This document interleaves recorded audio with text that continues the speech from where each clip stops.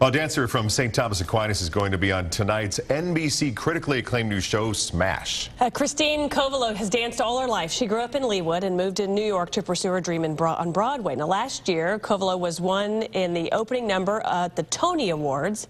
She also auditioned for a role in Smash and got the part as one of the dancers.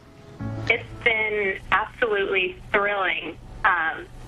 It's really surreal. It makes me so happy that people really appreciate my art and what we do on Broadway. Covelo will be in the next 5 episodes of Smash and will have a speaking role in tonight's episode. Smash airs at 9 o'clock right here on your 41 Action News station. You can look for it.